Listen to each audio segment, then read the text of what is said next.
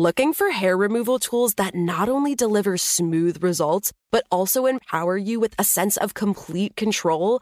Enter Conair Girl Bomb, your secret weapons for smooth, sleek results, made just for women. From the ultimate Girl Bomb grip and professional-grade blades, you don't have to compromise and settle for less.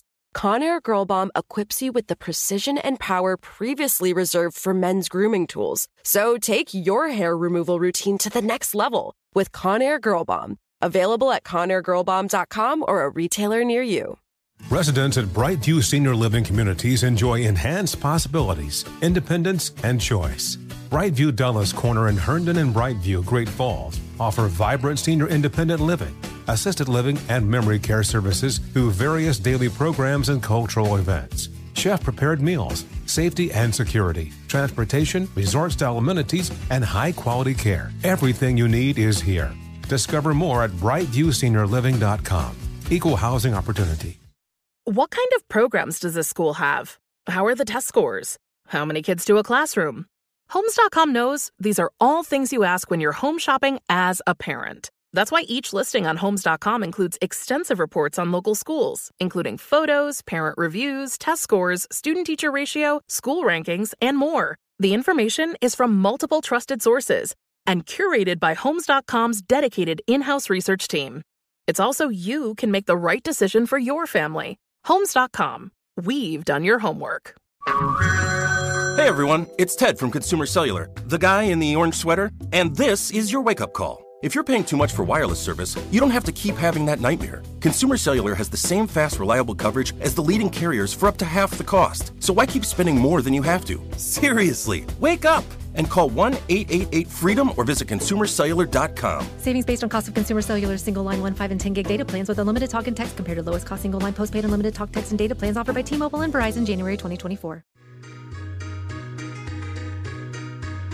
Hello, from Wonder Media Network, I'm Jenny Kaplan, and this is Womanica. This month, we're talking about workers, women who fought for labor rights and shaped the way we do business today. They advocated and innovated to make the office, wherever it is, a more equitable place. Today, we're talking about a woman who worked to make teaching, and any job a woman might want, more equitable. She encouraged women and people of color to speak up for what they deserve and never settle for the job they're expected to take. Let's talk about Elizabeth Duncan Koontz. Elizabeth was born on June 3, 1919, in Salisbury, North Carolina. Her parents, Samuel and Lena, valued the importance of education. Samuel was a high school principal, and Lena was an elementary school teacher. Despite living in the segregated South, they made sure that all 7 of their children received a proper education. And it didn't stop there.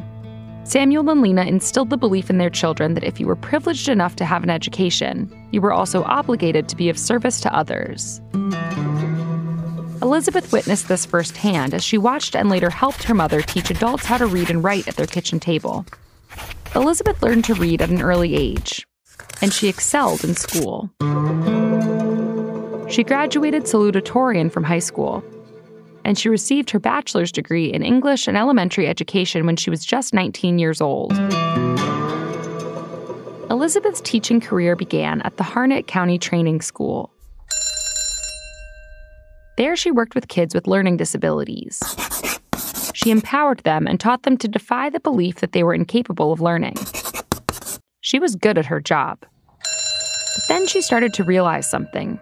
Teachers were being charged an excessive rate for room and board. And the boarding house was owned by the school. Elizabeth got to work and organized a protest to fight for a fairer rate. She was fired as a result. So she went on and got her master's degree. But Elizabeth's activism didn't stop there. She got a new job teaching special education at her old high school and found her next fight for justice. She brought Black and white teachers together. And after Brown v. Board mandated desegregation, she worked toward making that a reality in North Carolina. Elizabeth's star continued to rise. As the first Black president of the National Education Association, or the NEA, she fought for job and retirement security and better pay for teachers. She also advocated for more federal money for education. It all went back to this idea of teaching power, her rallying cry. And across the country, teachers went on strike in droves. Elizabeth's work as president of the NEA caught the attention of those in Washington, D.C. In 1969, she was appointed the first Black director of the U.S. Department of Labor's Women's Bureau.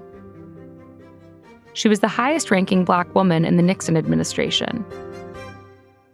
As director, Elizabeth primarily focused on eliminating workplace discrimination against women and minorities. She believed in and fought for equal rights and greater opportunities for Black people, the working poor, and women.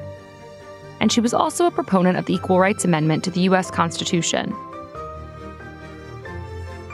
While Elizabeth fought for working women, she also wanted to expand what work women could do. The classification of women's work dissuaded women from going after certain jobs, and therefore put a cap on their salaries and potential. When asked about the problems women faced at the time, Elizabeth responded, "I would say that perhaps one of the greatest obstacles is the attitude of the general public, including women, toward women's right to enter the job market in the jobs heretofore considered to be traditionally men's jobs."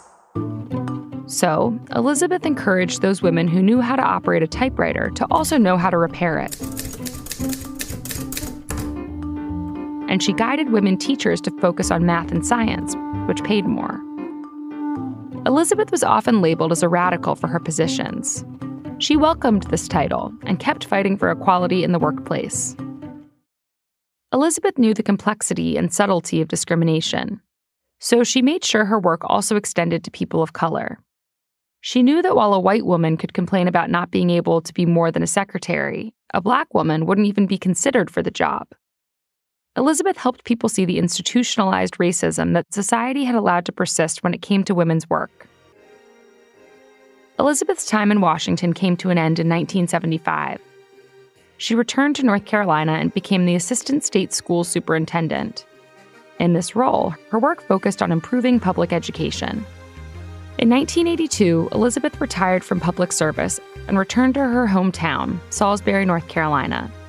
She died of a heart attack on January 6, 1989. She was 69 years old. Elizabeth's legacy lives on through the annual Elizabeth Duncan Koontz Humanitarian Award and the Elizabeth Duncan Koontz Elementary School, which opened in 2006 in Salisbury. All month, we're talking about workers. For more information, find us on Facebook and Instagram at Womanica Podcast. Special thanks to Liz Kaplan, my favorite sister and co-creator. Talk to you tomorrow.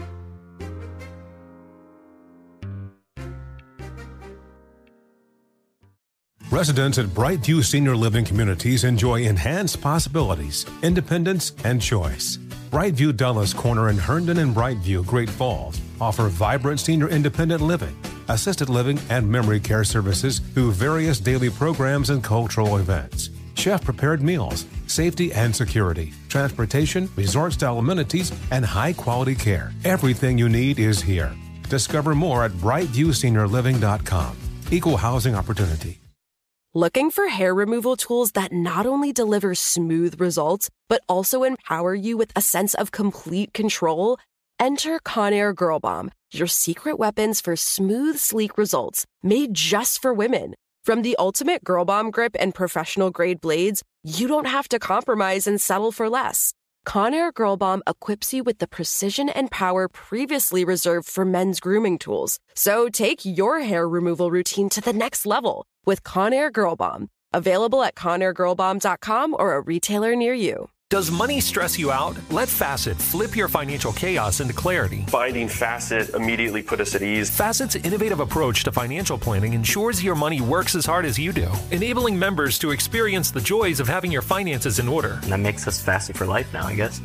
Visit Facet.com, FACET.com to learn more. This ad is sponsored by Facet. Facet Wealth is an SEC registered investment advisor. This is not an offer to buy or sell securities, nor is it investment, legal, or tax advice. These testimonials are from current Facet members who are not compensated. All opinions are their own and not a guarantee of a similar outcome. Your future in business is bright, and nothing's going to get in your way. Take the next step and get a glimpse into what life is like as an executive MBA student at the Robert H. Smith School of Business. The Robert Smith School of Business Executive MBA for a Day event is Saturday, May 18th. Network with current students and alumni and see how the Smith EMBA leads to an unstoppable career. Don't delay. Register today at go.umd.edu/EMBA Day. University of Maryland Robert H. Smith School of Business.